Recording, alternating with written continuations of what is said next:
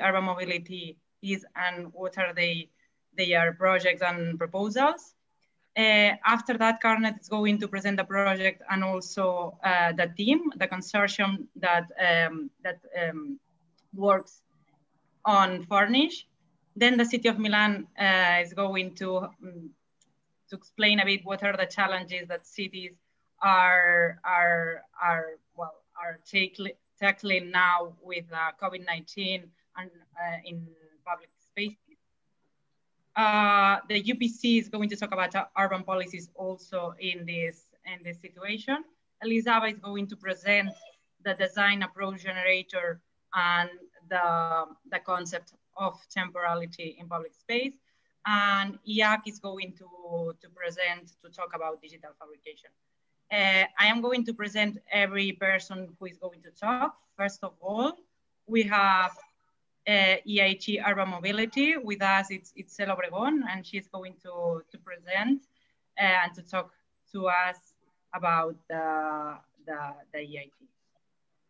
Itzel? So, yes, thank you very much, Ines, for the introduction. So good afternoon, and thank you for inviting me to this introductory session for this open call that's coming from the FURNISH project and about this I understand digitally fabricated urban elements that are going to be adapting these public spaces in the face of the COVID challenge.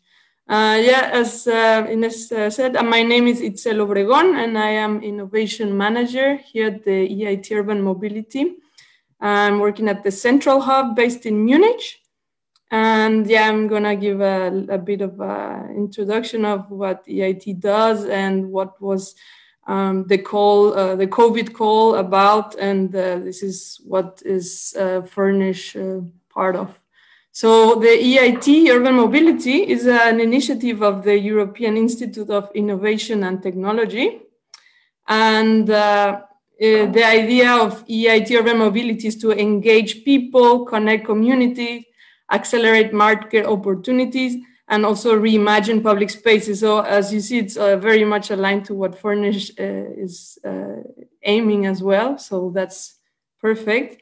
We want to make an innovation community that educates and inspires mobility solutions for this century, the cities that we want to create that are more people-oriented. The initiative was started last year. And since then, we've been encouraging positive changes in the way people move around cities in order to make the overall goal is to make more livable places. So EIT Urban Mobility is aiming to become the largest European initiative transforming urban mobility. And for that, we have co-funding up to 400 million over the next 6 years from the EIT, which is this body of the European Union. We change to the next slide, please. Or can I change myself? Yes. So we engage, and then the bottom line of everything we do are city urban challenges. So what is exactly the problem in cities when it comes to mobility, and this is what we care about the most. After that, we connect with the key players and encourage them to co-create together, to make projects that are having partnerships such as FURNISH together with cities, universities, and private companies and so on. So we accelerate this competitiveness of the industry, business ideas and innovation. So we want also not only that it stays as a research project, but we want it to become also market opportunities and new business models and players. And finally, we also want to educate to close the knowledge gap by bringing students and professionals and universities into the program. So FURNISH, as I mentioned, is being co-financed by the EIT Urban Mobility as part of the COVID crisis response project. So this was an exceptional call to address the COVID outbreak. And the goal was to make a rapid implementation of solutions that are lasting mainly from July to December, so 6 months, that would generate immediately or short-term impact within the urban mobility area. We had quite some interesting proposals. We selected 11, and one of them was FURNISH. And they have demos in 10 cities, for example, Barcelona, Milan, Bergamo, Istanbul, Copenhagen, Budapest, Bilbao, and so on. And the areas that were targeted were hygiene, recovery of shared mobility, and how to move and distance, as well as such as FURNISH, so the repurposing of public space. And finally, we also had some project that targeted vulnerable people. I don't know if you have any more questions. You can address them to me separately or here. And I thank you very much for your attention. And please check out our website for next opportunities. Thank you very much, Itzel. At the end of the presentation, we are going to have a questions and answers moment. Then if you have specific questions for Itzel, you can do it. Now it's time to talk to Carnet. Angelica Caicedo is going to present an overview of the FURNISH project and also who the consortium is. Angelica? Thank you, Nes. Hi, thank you all for joining us in this session. Well, I'm going to introduce a little about the FURNISH project. The project, as itself mentioned, was generated by as a response to the COVID-19. That as a result, in many problems that existed in our cities, but in many cases were underrated, have lately become of utmost relevance. One of these are public spaces. We have rediscovered its value, not only in preventing the spread of the virus, but also acknowledged importance for the value that outdoor activities have taken as a result of the first confinement. All of us can say that. However, in many cities, the supply of these shared spaces is very low, generating overcrowding with negative consequences by putting the health of the people at risk, not guaranteeing that the required social distancing can be maintained. In this context, cities such as Milano, Barcelona, among others around the world, have already resorted to initiatives that rely on tactical urbanism to reconfigure their streets and allocate them to pedestrians and community development. FURNISH is based on this reality and seeks the development of mobile urban elements to be implemented and tested in public spaces. However, we emphasize that FURNISH do not simply intend to make urban furniture and place it on a street. Our goal goes further, and we aim to reconfigure the urban spaces. To achieve this, a sequence of open collaboration workshops will take place in which the FURNISH partners as experts in urban design, temporary space design, local digital manufacturing, and city management collectively will mentor the group of the selected teams, so that all the knowledge generated from the design of the MUS to the results obtained from the interventions in the cities will rely on an open source repository to be used and replicated worldwide, helping our cities to become safe places capable of responding positively to the challenges that the new normal brings with it, and become better places to live. Now I'm gonna do a bit introduction about who we are, the partners that conform this consortium, FURNISH. In the first place, CARNET is the Future Mobility Research Hub initiated by SEA, the Volkswagen Group Research, and the Polytechnical University of Catalonia. It's based in Barcelona.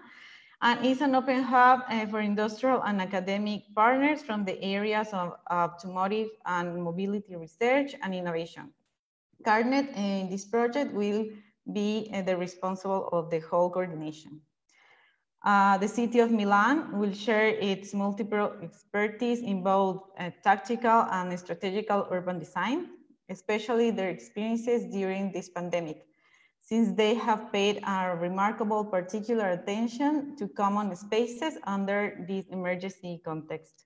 Together with Milan's Agency of Mobility, Environment and Territory, AMAT, support, the city will host the design of one of the selected teams into one of its collectively elaborated tactical squares. The Polytechnical University of Catalonia, based in Barcelona, is a public institution of research and higher education in the fields of engineering, architecture, sciences, and technology. The Department of Urbanism and Regional Planning, DUOT, specializes in spatial planning and at the regional and urban level, and architectural and public spaces design. It's involved in in project activities and business models and decision supports tools in development. UPC will contribute to FURNISH with its expertise in the fields mentioned above. IAC, the Institute for Advanced Architecture of Catalonia, is an interdisciplinary research and education institution based in Barcelona as well. Between its expertise, we can synthesize such topics as architecture, urbanism, innovation, participatory design, robotics, remote sensing, ecology, and digital fabrication, and information and communications technology. Also, IAC hosts the Fab Lab Barcelona, the leading node of the worldwide Fab Lab network.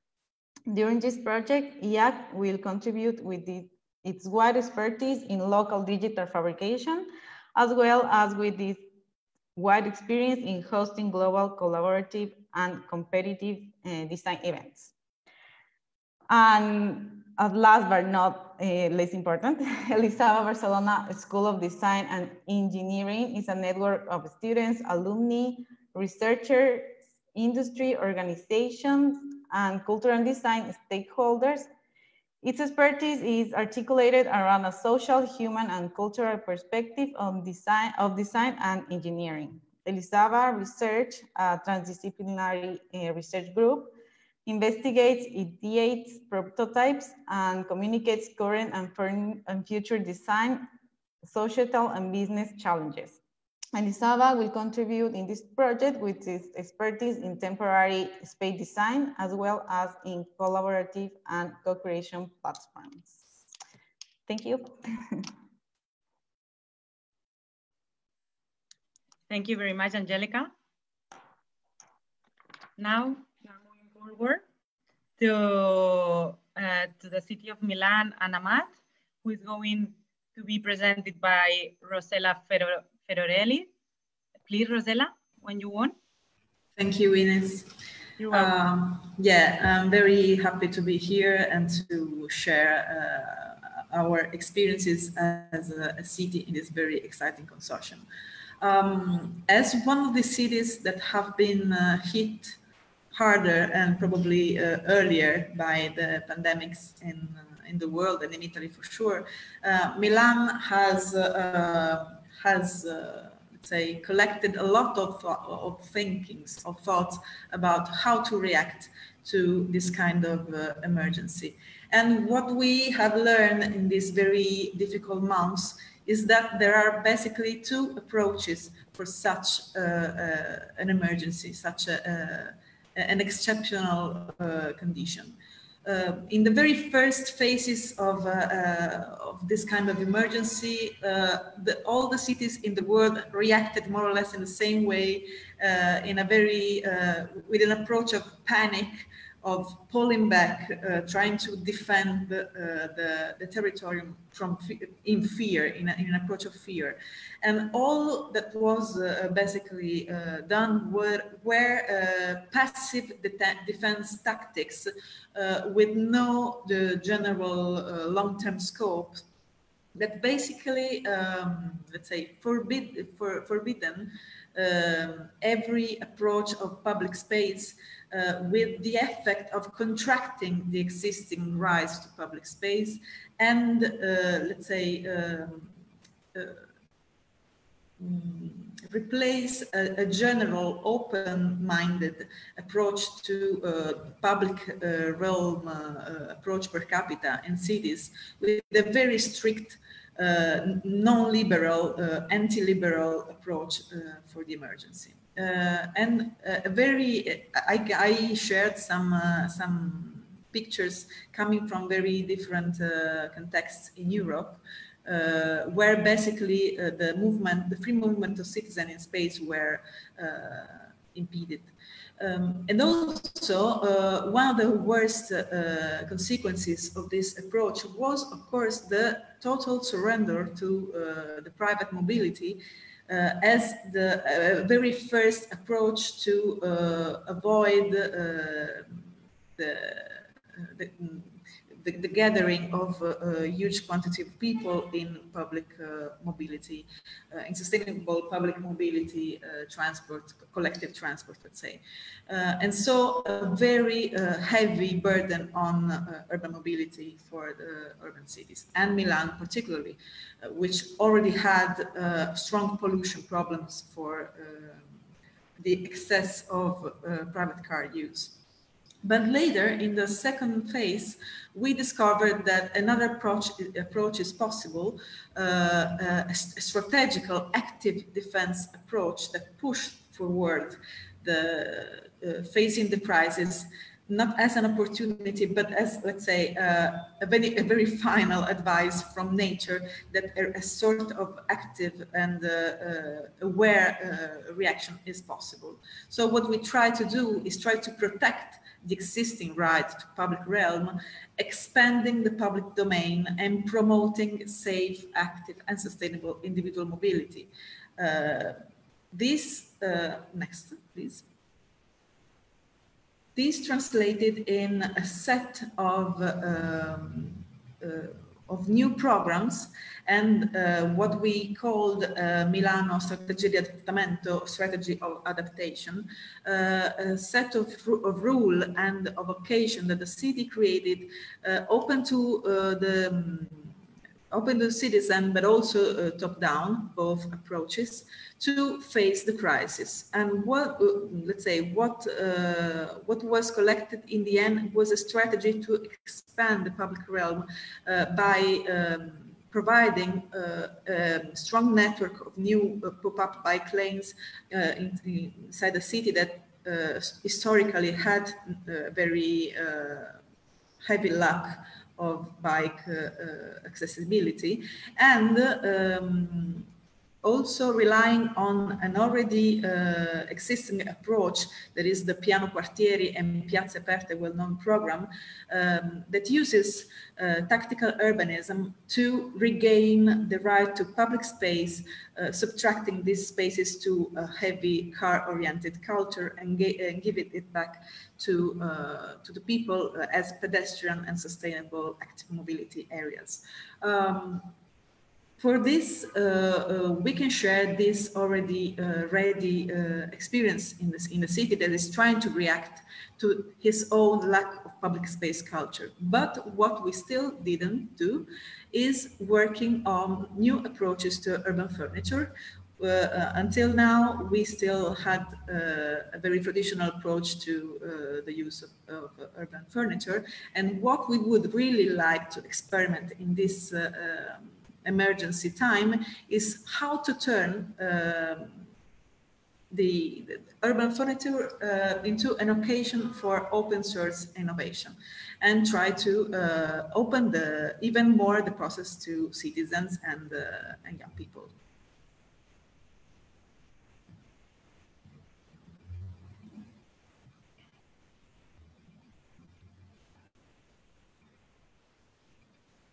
Ines, we can hear you. You're muted. Sorry, I was unmuted. I was saying thank you very much, Rosella. But thank you very much, Rosella. Now we can move forward to the representative of UPC.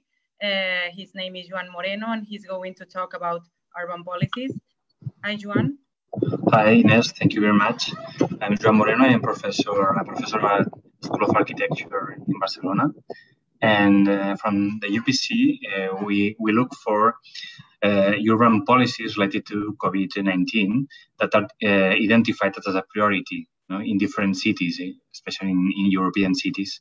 Actually, urban planning tempos and planning issuing processes aren't synchronized with the citizens' needs, and much less when local administrations are in minimum services.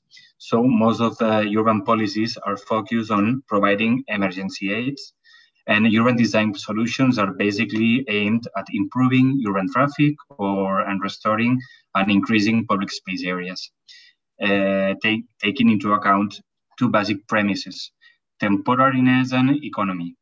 We think that the proposals should consider high aims, and the prototypes must be useful beyond coronavirus crisis. And in accordance with this, the goals that guide the public urban policies in future are also the Sustainable Development Goals, Agenda 2030, and in an international call for action led by the United Nations. The 17th SDGs are based on three basic goals that are end poverty, protect the planet, and improve lives.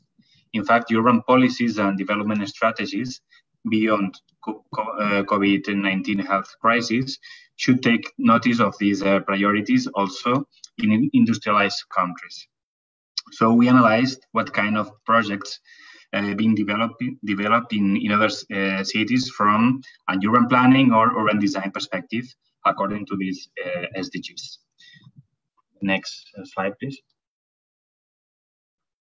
Thank you. So we think that the main goals that are related to the EAT COVID-19 call are, first of all, good health and well-being, ensuring healthy lives and promoting well-being at all ages is essential to sustainable development. By focusing on providing more efficient funding of health systems, improved sanitation, and increased access to physicians, but also fostering healthy social habits such as playing sports or walking, and reducing traffic impact in urban environments. The second one is quality education.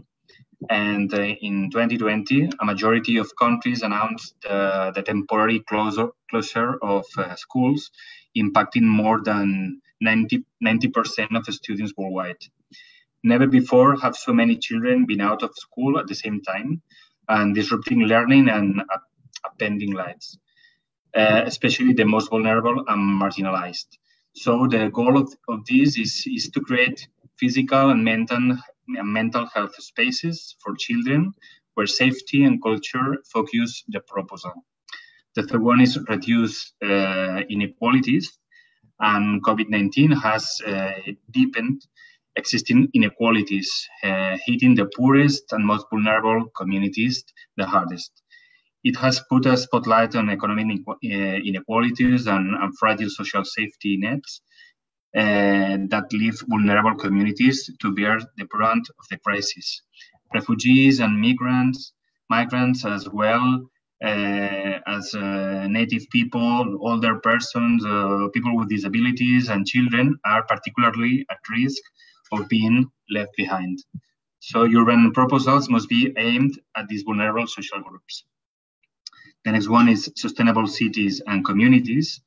And then the aim is to provide access to safe, accessible, and sustainable transport systems for all, improving road safety, notably by expanding public transport with special attention to the needs of those in these groups in vulnerable situations. So we have to foster active mobility with safety standards. The next is the responsible consumption and production. The aim is reducing waste generation through prevention, reduction, recycling, and reuse, And so the proposals should foster circular economy, consumption of local food, and recycling materials and producing energy. And finally, the climate action. That's why it's necessary to foster green economy and broaden green space in the urban environment and green economy that makes society more resilient. Strategies are focused on organic urban gardens or green walls that imply social maintenance. To sum up, there are our proposals about urban strategies according to and non-to-COVID crisis situation that get back to contemporary urban needs from an economic and safe vision, but based also in tactical urbanism. Thank you, Ines. Thank you very much, Joan. Now we are moving forward with Elisava, who is going to talk about temporality and the design approach generator. It's going to be presented by Roger Baez. Please, Roger. Thanks, Ines. Well, thank you all for being here in this first introductory session of the FURNISH project. We're all very, very excited to have you here, and we're looking forward to your participation. We have the consortium have been working intensively to make this happen in the short time that we have to do so.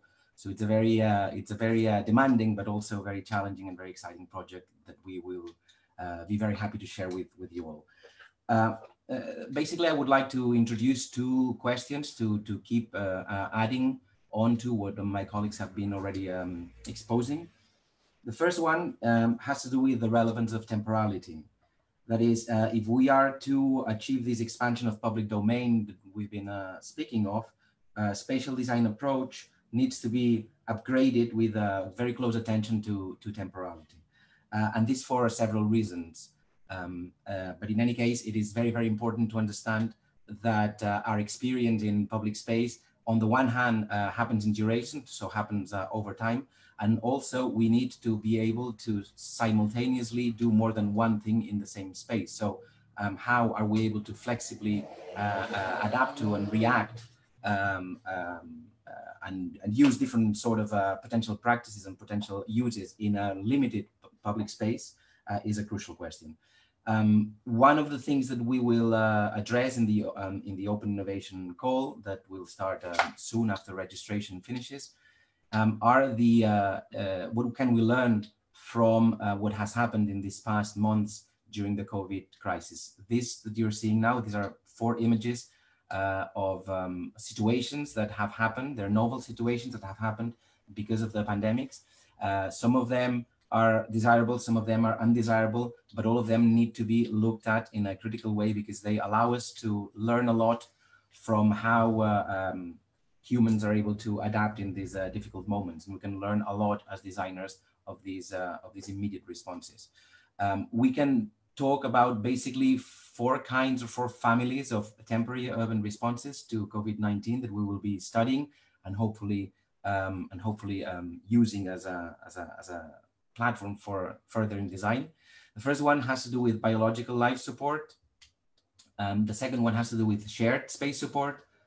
The third with the domestic space support, and finally with public space or what has been now used as a crowd management support. So again, we will learn from these experiences, many of which have to do with the initial panic reaction that Rosella was referring to, some of which have been distilled into more interesting and more active strategic approaches. So in any case, it's obvious that we have all learned a lot from the tension that public space has had in these past months because of the COVID-19 pandemic, and we want to critically learn from these examples and take them further to be able to, one, address the pandemic problem, and also, as Joan said, to understand that what we're doing what we're thinking about now is not only a direct response to the pandemic, but it's something that we would like to stay in the way public space is designed, managed, and used. Next one, please.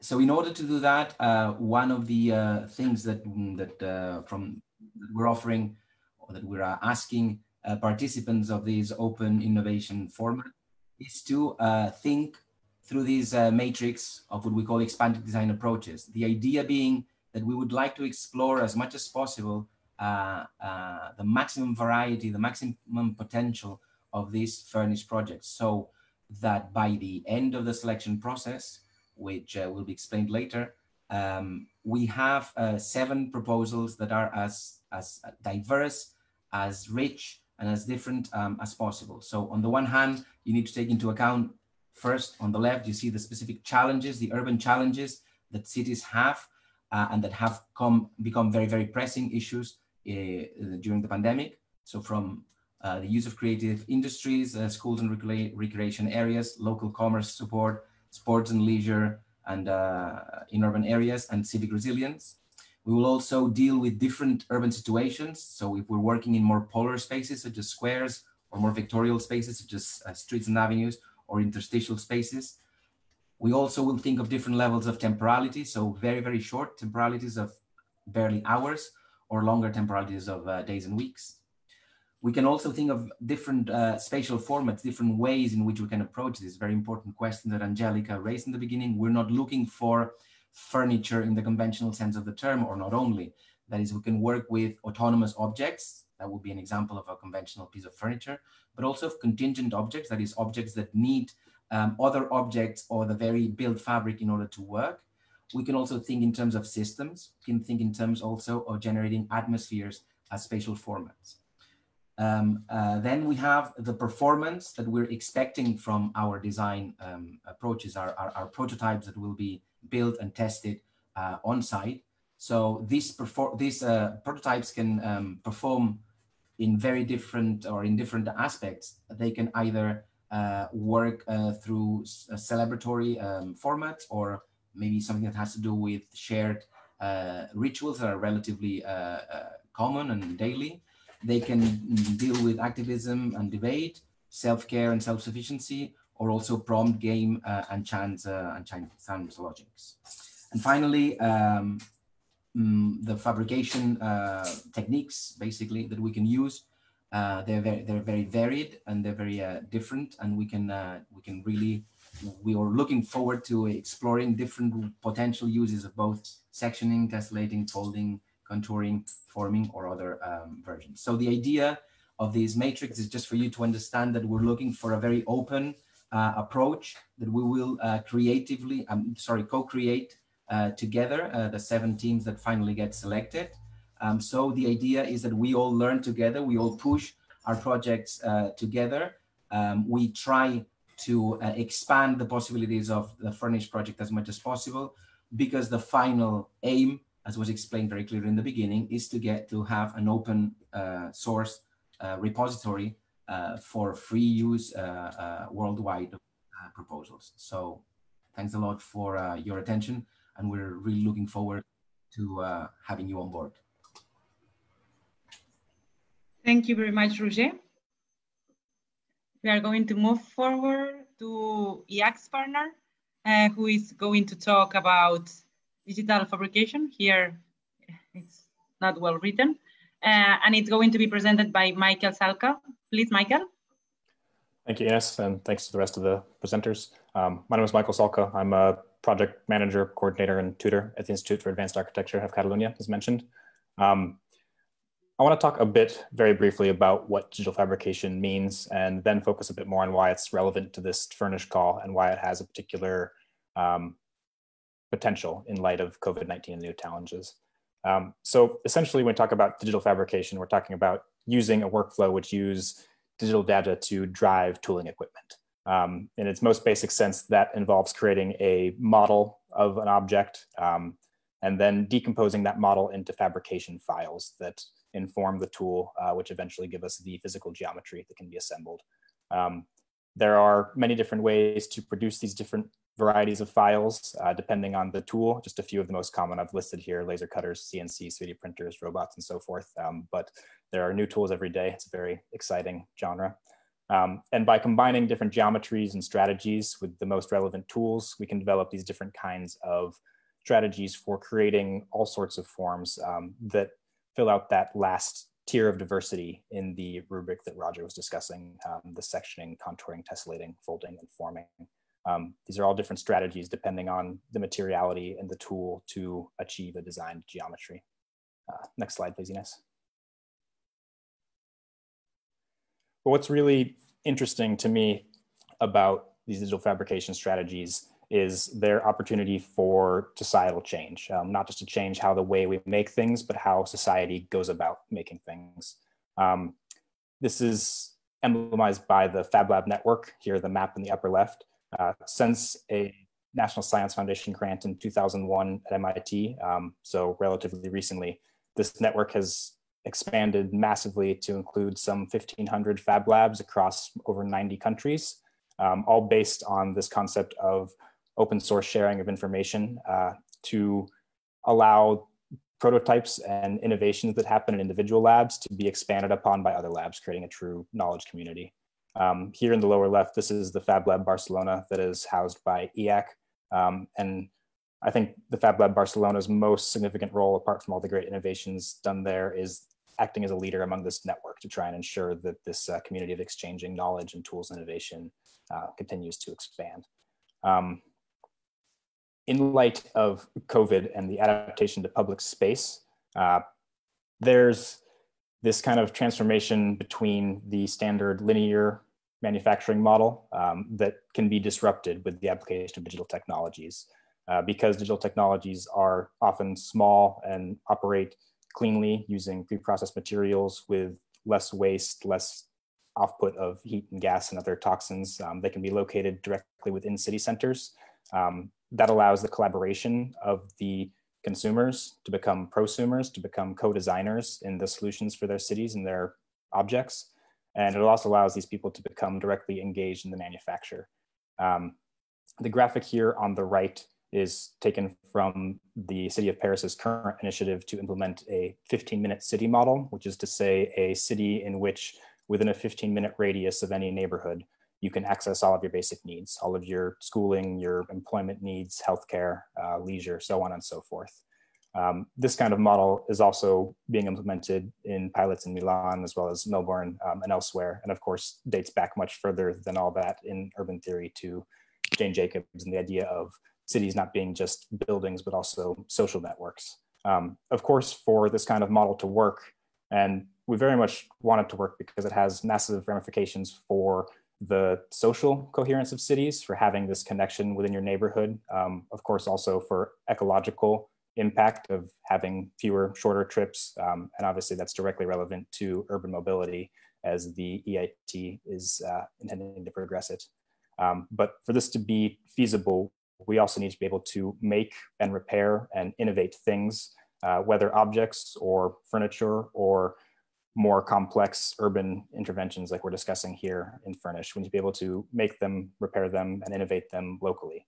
And these kind of Fab Labs or maker spaces, even if they're not formally part of the Fab Lab network, have a huge role in making this kind of tooling accessible to non-expert peoples, in being able to locate them within proximity, and in that way being able to have a direct feedback between the local need, the production, and the result.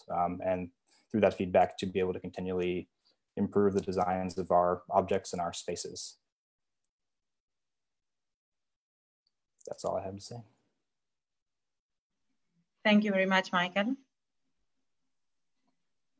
Well, now we've finished with the presentation of all partners, and we want to have a brief moment for questions and answers. And we will ask you to ask well, any questions you may have about the project and the call and how it's going to work.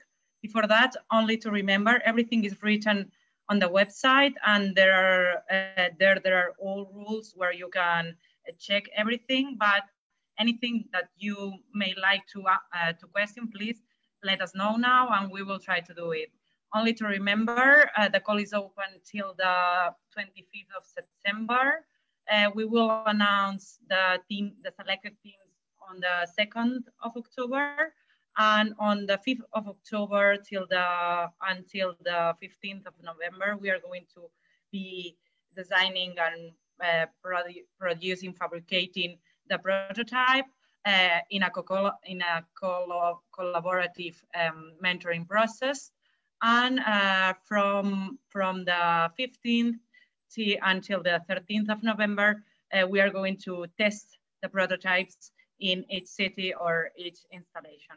More or less, this is the overall calendar. And now, if you have any question, I think that maybe they can write them or you can talk. How we can do it, Michael? What do you think? I think the best way to do it is to allow people to ask their questions with their microphones if they have access.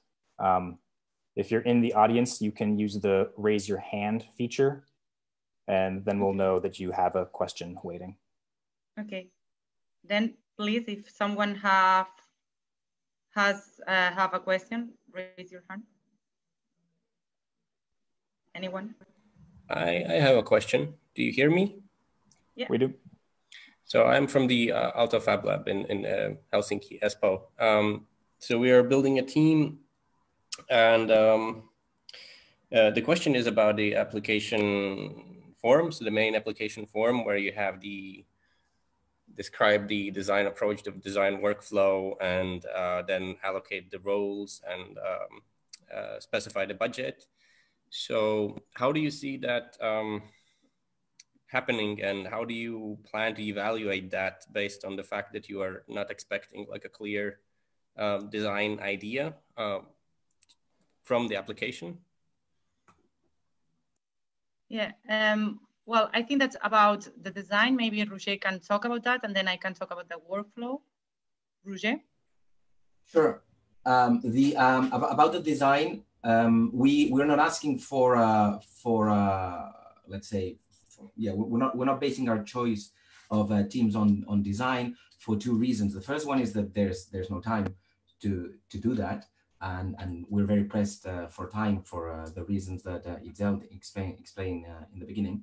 And the second one is that it is important for us that each of the selected teams will contribute to the overall, let's say, process.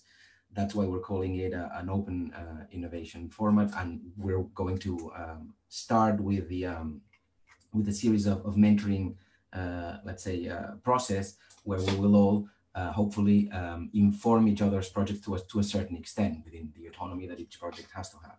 So that's the reason why we are not asking for specific projects or schematic projects. The second question that maybe can help you, or maybe I don't know whether that's exactly what you're asking for, is to go back to the idea of this matrix that I very briefly explained about, and that you have also on the website. That is our idea is that without you having to have a finalized project or very clear idea on how you're going to work or formalize your prototype, you at least have a strategic idea of what is it that you're interested in. So that's why we're asking you to simply fill or use this generator, this matrix that I explained, to help you think, and to hopefully help you think what is it that you want to propose. So first, for instance, what kind of specific urban challenge are you more interested in addressing? What level of temporality are you interested in addressing? Is it something that will react as a matter of hours or matters of days or weeks? No? Are you thinking in installing this prototype in relatively polar spaces like central spaces, or more vectorial spaces such as streets? What specific performance are you expecting your prototype to have? What fabrication, if not techniques, at least general criteria are you trying to pursue? So the idea is not to have a final project, because this is basically, as I said, you don't have time, and then it beats the purpose of working collaboratively and co-creating this process. But at least we have an idea on what is the team, so how strong the team is that you're presenting on the one hand, and on the other hand, what are your strategic bets, if you will, or at least approaches? What is your criteria for working here? Does that make sense? And have I explained or addressed at least partially? Yeah, that clarifies quite a lot. So at least the design approach, but then about a budget. So I mean, like if you build this working designing approach from the matrix, and it's not nothing specific, then also the budget, it's rather so to build the budget, it's so it's going to be not very accurate. So the way how I see it is that I could, you know, approximately allocate time spent for each of the team members, and then put the hours or translate the hours into, monetize the hours into, like put them into numbers into the budget sheet. But so how we should go about that?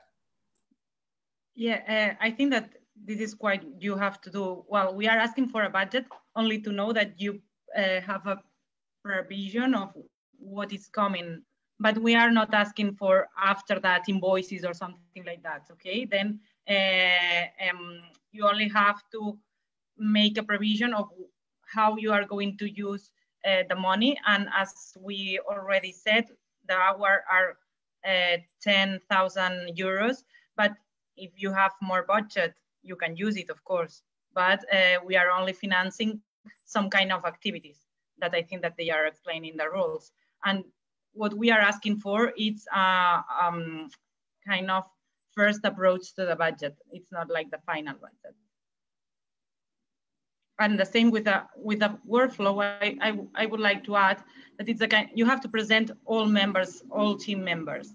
Then the workflow needs to explain how everyone is going to participate in this collaborative design and fabrication. This is why you are going to use that workflow. And then it's a bit of matching workflow with your team members and workflow with your first idea of design approach. Okay, that makes it even more clear. So I have more questions, but maybe there are some other people who want to ask something. So I'm gonna wait for a little bit. We do have a question here from Anna Soleil in the chat. I'm not sure if she has access to her microphone. Anna, are you able to speak? Do you want to voice your questions? If not, I'll read them out. And it seems that the raise your hand feature is disabled. Apologies for that. So if you have a question, go ahead and post it in the chat. We'll make sure we address you. But Anna has asked 2 points. Firstly, simply who can apply? Do we have to be part of a registered entity? And then second, for more explanation on the design approach based on the matrix for expanded design approaches. Roger, you touched on this a bit already, but perhaps you can explain further. Yeah, again, the idea of the matrix is twofold. On the one hand, to make sure that that we select, well, not we, the people that are responsible for selecting, the jury, selects the projects that are as varied and diverse as possible. That is, we're not interested in having, let's say, slight stylistic versions of the same project. So we're interested in having different teams from across Europe, both design and fabrication teams, addressing different urban challenges in different kinds of spaces, with different temporalities, with different fabrication techniques and different performances. So in this sense, that is the use that we will internally give to the generator. Okay, so if we're all addressing the same challenge and we're all addressing the same spaces and we're all addressing the same fabrication, let's say, technique, then we will not succeed in maximizing the possibilities of the FURNISH project as a whole. Now, as far as your interest as participants or potential participants, the idea of the generator matrix is that it may help you to, without having to have a totally clear project in mind and without necessarily having still a very developed relationship with the municipality in which you're going to be hopefully building your prototype, but at least that it helps you to ask yourselves a few basic questions, these 5 basic questions on the urban challenges, the kind of space you're working, the temporality you're working with, etc., etc., in order to help you take design decisions, or at least strategic design decisions. So it's not meant to be as it's not meant to be a design guide because it's very open. It's meant to be a basic matrix that will help you hopefully to expand your strategic approaches or design approaches to this idea of building prototypes to expand public domain during COVID-19 crisis and beyond. I don't know whether it's clear enough. Great. Anna does not have access to her microphone, so I've also posted the support email address for Furnish in the chat for everybody. If your questions are not answered or we don't have time, you're welcome to send us an email there with any follow-up. And then perhaps after Roger's great explanation of the matrix and that role, I can answer your first question, Anna, about who can apply or whether you have to be part of a registered entity. When we say design entity, we're approaching that very broadly. This can be a sole proprietorship. If you're an individual, it can be a professional design firm. It could be a research group within a university. What is critical is that your team comprises both a design entity and a fabrication facility. We cannot accept applications from either designers who purely intend to outsource their fabrication or vice versa, even though that would be a more difficult application to make if you're a fabricator and you don't have a design intent.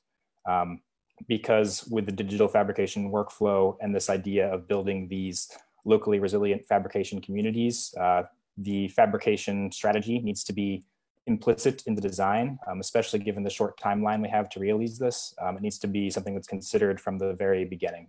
For that reason, both of these parties need to collaborate in the team. I think that also addresses a question from Bruno regarding the maximum number of team members. We don't have a fixed number. What I would keep in mind is having those two criteria fulfilled and also having a logistically feasible number of team members, considering that both the collaborators need to participate in the co-creation process and it needs to happen within the timeline to be tested during December. So a limited number of team members will help to facilitate communication. That being said, we also have a question from Javier Bono. Hello, Javier. Thanks for joining us. Can you voice your question? Yes, I would like that. I would like to know if it's necessary to inscribe all the people of the team or which is going to participate during the process, or it's enough to inscribe the team leaders.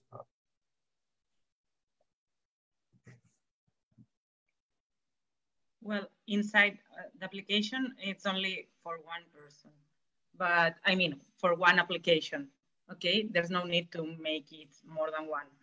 But inside the application form, you can include all team members. Okay, perfect, thank you.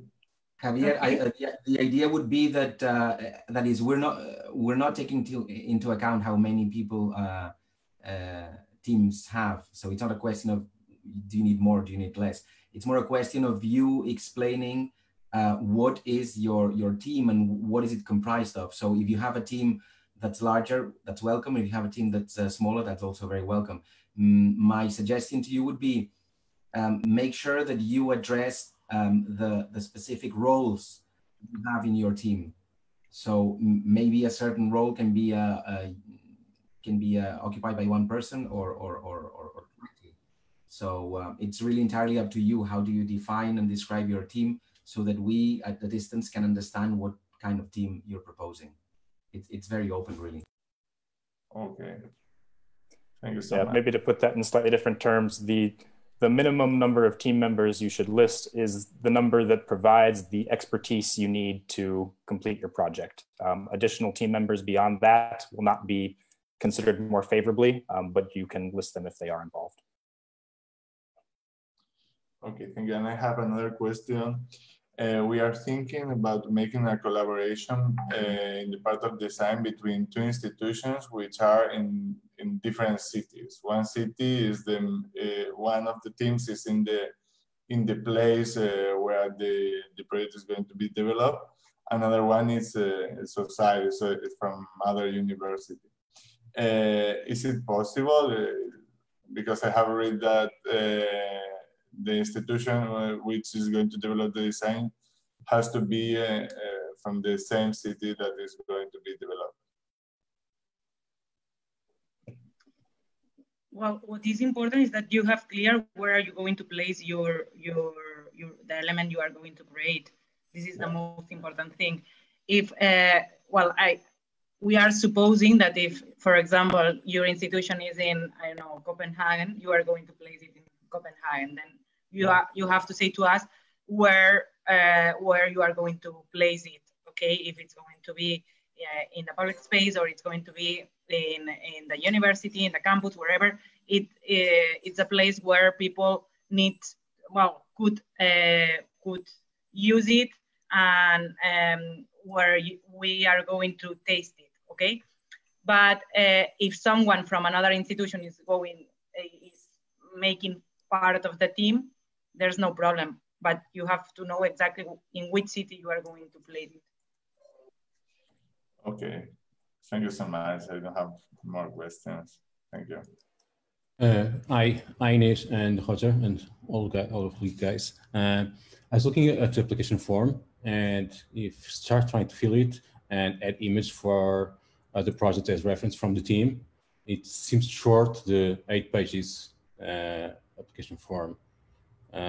So there's some tolerance on these, or we need to follow these strictly, or we can change the formatting of the application form if needed.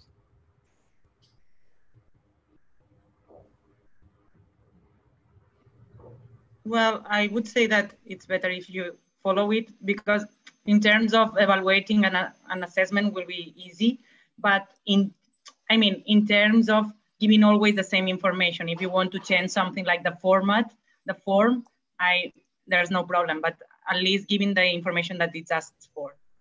Okay, thank you. Bruno, I don't know, it's a little bit of a strange question, I think. That is, there is a format, you should follow the format. Because if you don't follow the format, it may be very hard for people, external jurors that we have invited to evaluate. It may be much harder for them to assess it. Yeah. When we have X amount of teams and everyone chooses their own format, which I see. Yeah, I totally agree with that. But I was struggling trying to add all the information that you can add in the application form, mainly if you have more than 5 team members, all the CVs and all the, yeah, if you have more than you 5 have to projects, shorten all of that, because there's no much place. Then you have to be very short, very concise. I was reading on the characters with 9 points to be shorter, but I don't know. I'm changing the format. I don't know if that's an issue or not a problem. You can change if it's I keep format, structure. you can change it, but change please maintain all the entries. You know, structure. Okay. Okay, the structure, please. And in about the previous project, don't need to be very long. Only like title and whatever. You know. Okay. Thank you. It's just a question of making sure that with the little amount of space that we all have, you're able to convey the value of your team, the expertise of your team, and your basic strategic interests. So okay. I would take the limitation of format as an opportunity to distill very precisely all of these questions. Again, as Michael said before, the only crucial question as far as team is concerned is that there is one design capacity basically and the fabrication capacity. You can have that with one person only, with 2 people, or with 2,000. It doesn't make any sense to have the 2,000 spelled out there. Maybe you just have the principal team members. And again, your previous expertise, just make sure that you distill and you choose what you think is more relevant given this call. Of course, I'm sure that you guys have done all sorts of other things, but just I would ask you all to take it as a challenge to really distill and address as precisely as possible what is it that what's the theme that you're presenting, and what is it that you would like to do within Furnish. And indeed, a couple of things more. Although you are now like choosing some members, if after that someone else is coming, there's not, well, it's going to be possible.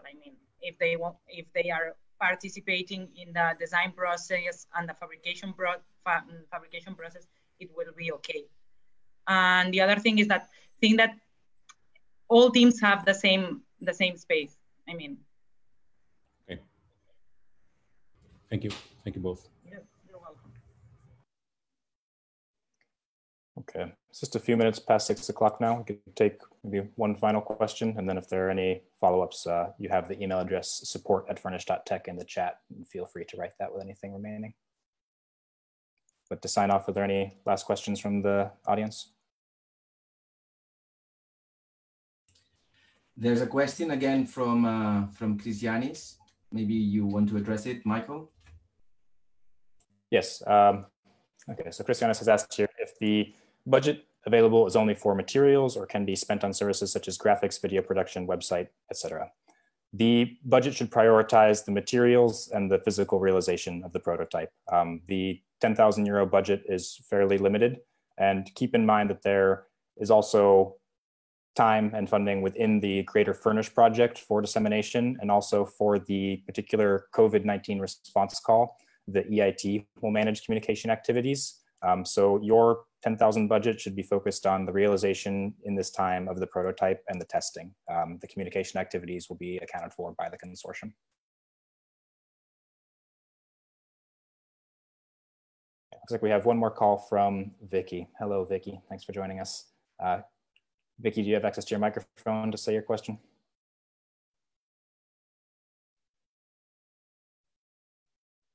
Okay, I'll read it out for her. She has a question regarding the structure of the application.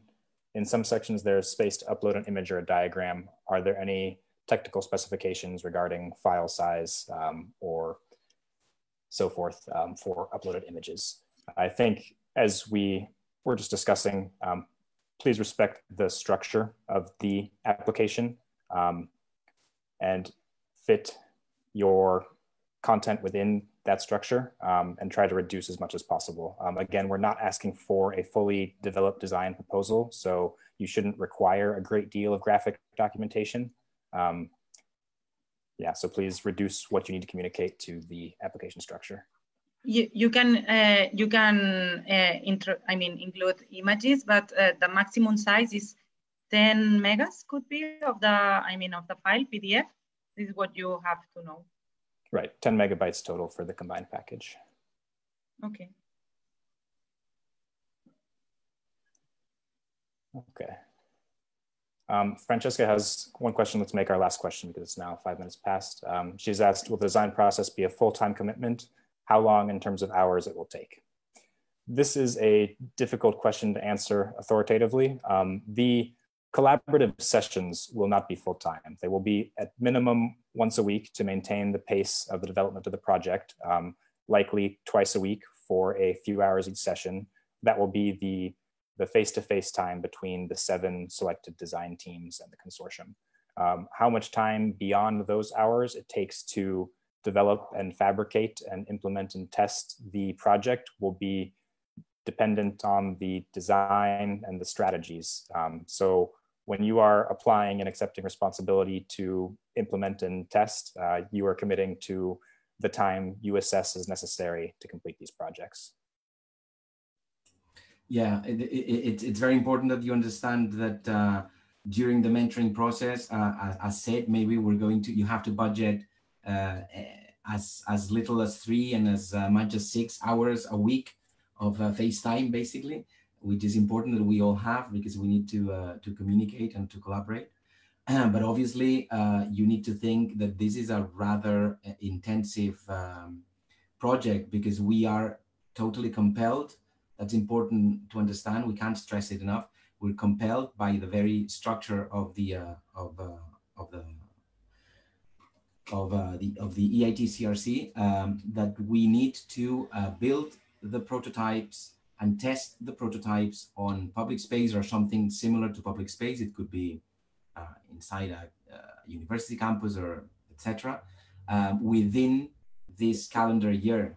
And also we cannot do that by Christmas because we also need before the end of 2020 to compile all the results of the prototypes tested and we need to also compile everything that has to do with the open source repository. So think that October and November are extremely, you will be very, very busy, I would say. But that, of course, as Michael said, depends totally on your strategy and your team organization. Okay. On that note of enthusiasm and energy, maybe we can close questions. If there's anybody with remaining issues or concerns, please again, feel free to email at support@furnish.tech and we'll get back to you as soon as possible. Well, only before finishing, I will give the word to Angelica, who is going to close. Thank you, Nes. Well, just to close this introductory session, we would like to encourage everyone to send your proposals. We are very excited about this project. You will learn from the best. Well, actually, all of us will learn from the best. But above all, the most important thing is that we will have fun doing what we love as we contribute to make our cities better places to live. So apply, and we hope to see you soon. Don't forget that the call closes.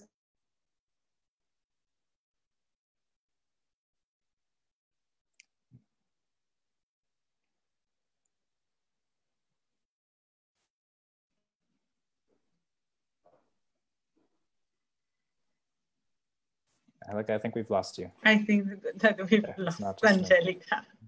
Well, okay. The important part is that please applications until the 25th of September. Well, we encourage you all to be with us, and hopefully we are going to have a great time and improving our cities together. Thank you very much. Thank you, everyone. Thank you so much. Thank you. Thank you to all of you. Looking forward to hearing from you. Thank you very much. Hopefully the opportunity to work together. Okay. Thank you. Bye. Bye. Thank you. Bye. Bye. Bye.